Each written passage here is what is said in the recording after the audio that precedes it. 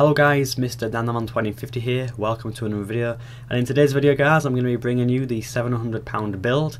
This is going to feature an Intel Core i5 and also a GTX 760. I personally have a GTX 760 in my build and I'm able to play games like Battlefield 4 on Ultra at 1080p with at least 60 frames per second solid. So, to start guys, we're going to be grabbing the Intel Core i5. This is the 3330. This is a 3 GHz processor, which is a true quad core, so it's got 4 cores, 4 threads. The stock frequency for this is 3 GHz, but it does turbo to 3.2 GHz. It supports dual channel DDR3 RAM, and the controller allows it to go all the way up to 2133 MHz on the overclock. So it's pretty good. The actual socket, because this is Ivy Bridge, it runs on the socket LG1155, and for £138 that is a pretty good deal. Now onto the motherboard guys, we're going to be grabbing the Gigabyte GA-B75M-D3H. This is an Intel B75 chipset motherboard, which is again the socket LG1155. It's a Micro-ATX motherboard, and if I just scroll down for some of the specs, there we are. So this does feature 6 gigabit ports. It's got USB 3, USB 2. This motherboard can support all the way up to, I just added a minute ago, the actual maximum amount of RAM this can support is 32 gigabytes.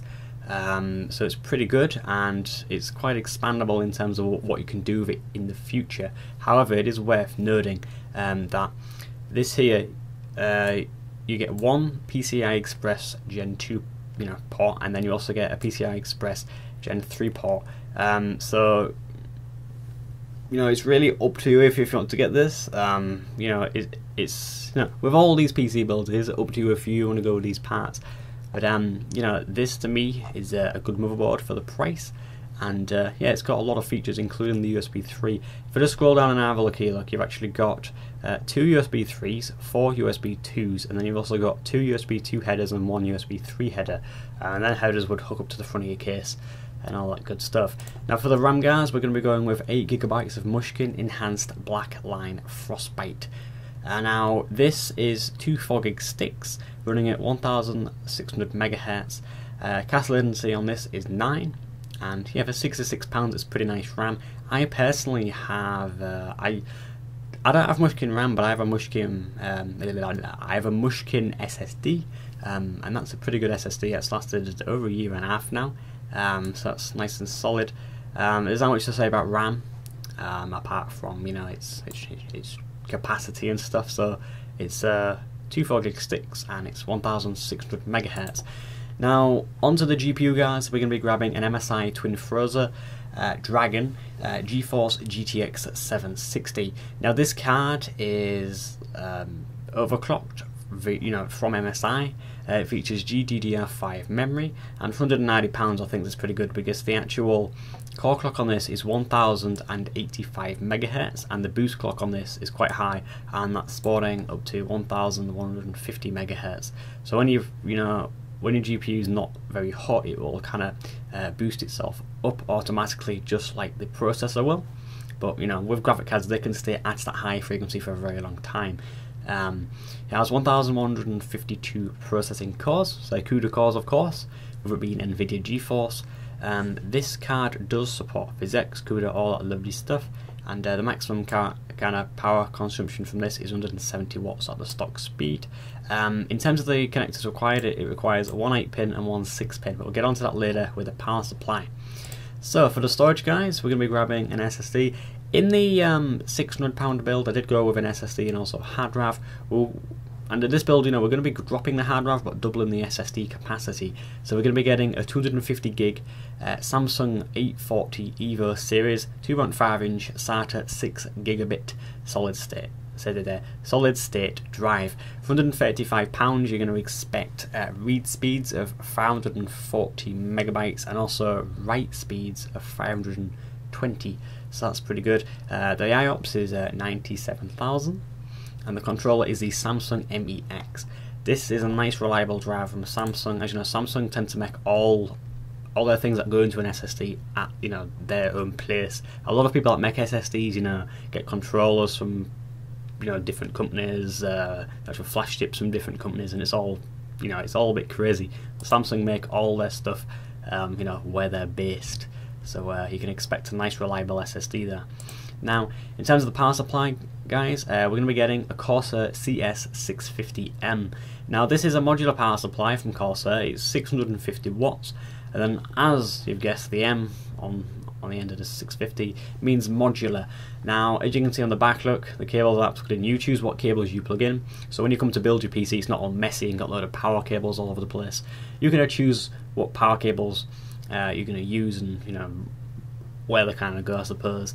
So yeah, 650 watts. This power supply is rated 80 plus gold, so it's nice and efficient. And yeah, you're going to kind of expect it not to get very hot or loud or whatnot. So yeah, so you're going to save money on your actual power bills. And yeah, it's quite nice to have a gold power supply, because you know that it's going to be efficient, and it's probably going to last you a long time. Compared to like another power supply that's like not even 80 plus bronze.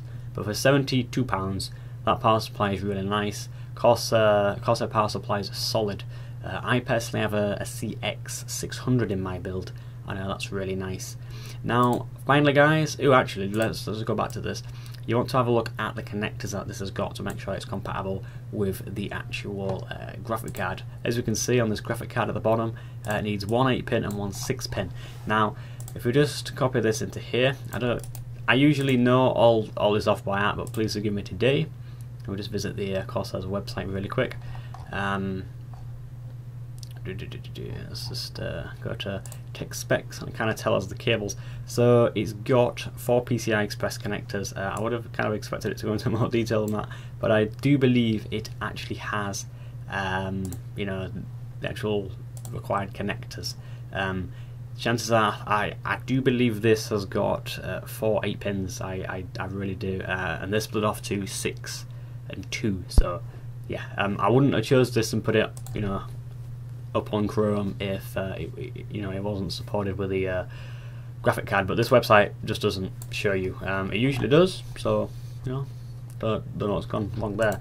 Now for the case, guys, case is all down to personal preference, but for this build I've chosen the £50 case. This is from Corsair as well. This is a Corsair Carbide 200R.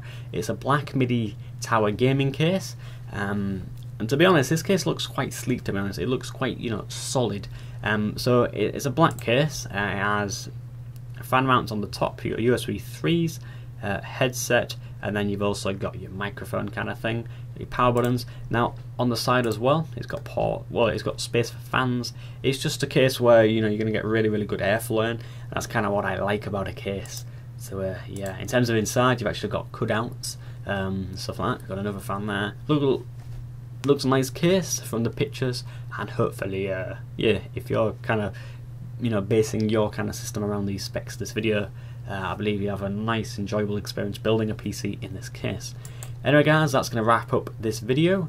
I hope you've liked it, and yeah, tell me what you think of this build, guys. Tell me if you would change any kind of parts, tell me if you're kind of getting this build and want any kind of advice. Just let me know and I'll get back to you. Anyway guys, thank you for watching. Please feel free to like, comment and also subscribe, and I'll catch you guys in my next video. Goodbye.